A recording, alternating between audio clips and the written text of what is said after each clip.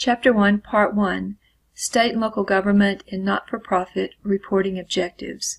Our coverage, we look at the objectives of financial reporting as established by the GASB and the FASB.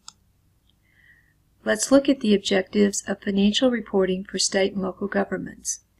Financial reports are used primarily to compare actual results with the budget, assist in determining compliance, assist in evaluating efficiency and effectiveness, and assess financial condition and results of operations.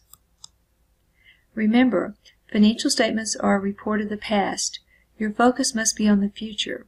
One main objective of financial analysis is to derive the economic substance of a transaction from the data provided in the financial statements. Then it is up to you to recast the data in a form that best facilitates the decisions that you must make. Accountability is the cornerstone of all financial reporting in government. This is from the GASB Concept Statement Number 1, Paragraph 56. So what is accountability? Accountability arises from the citizen's right to know. It imposes a duty on public officials to be accountable to citizens for raising public monies and how they are spent.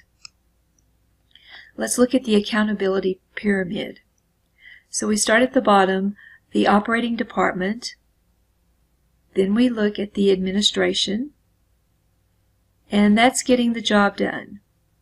Then we look at oversight, internal audit, the Board of Regents, the elected officials.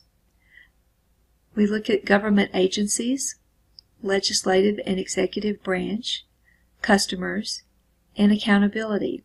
So you can see as we go up the pyramid, the accountability narrows up to the taxpayers, but every layer of the pyramid is a layer of accountability. Continuing with the objectives of financial reporting for state and local governments, the GASB has divided the objective of accountability into 3 sub-objectives. The first, inter-period equity. Financial reporting should provide information to determine whether current year revenues were sufficient to pay for current year services. This should show whether current year citizens shifted part of the cost of services they received to future year taxpayers. Budgetary compliance.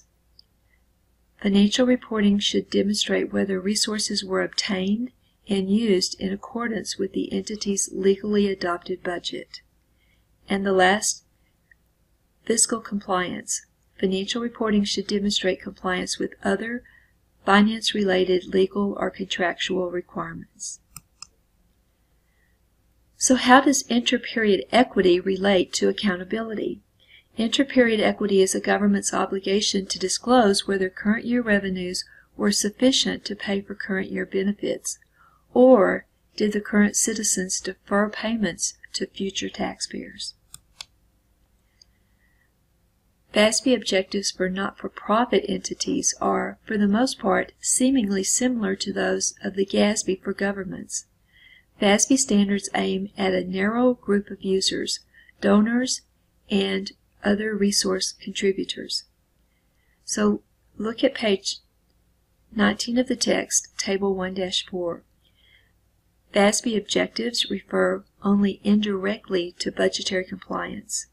FASB objectives state information should be useful in assessing how managers of a non-business organization have discharged their stewardship responsibilities.